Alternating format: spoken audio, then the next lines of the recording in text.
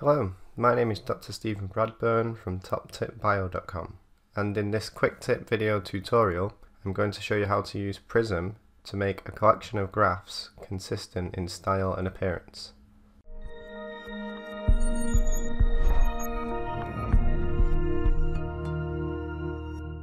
So within Prism I have 5 graphs that I've created, and if I toggle between them you'll notice that there are some differences. For example, there's differences in the axes titles as well as the colours used, and these inconsistencies are not great if all of the graphs are used within the same document. By using the magic tool within Prism you can make graphs consistent according to a reference graph, and I'll show you how to do that now. If you click on the graphs header in the left hand window to look at all of the graphs, again notice that all of the 5 different graphs are very different in appearance. And what I want to do in this example is to make all 5 graphs have the same style and colour scheme as that in graph 1. So to begin, what you want to do is to check the boxes of the graphs that you want to make consistent. So I want to make graph 2, graph 3, graph 5 and graph 4 all consistent. You don't want to select the graph that you're going to use as a reference. And then in the change ribbon at the top you want to click the magic icon to make graphs consistent.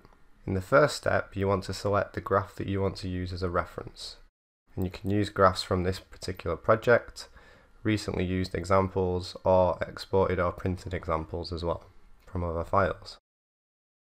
I'm going to use graph 1 from this project and I'm going to click the next button. Prism will then make the graphs consistent based on the properties that you selected in the left hand window. So at the top you can see the example graph, in this case this is graph 1, and then you want to tick all the options that you want to apply. And in the window on the right this is the preview of the graphs that we selected to make consistent. So this is what these graphs would look like after the settings are applied. So you can notice straight away that the colour schemes are a lot more consistent and they are now in line with graph 1. Another thing you can notice is that there's differences in the y-axis titles. For example, graph 1 states memory score, whereas graph 2 states memory, graph 4 states score.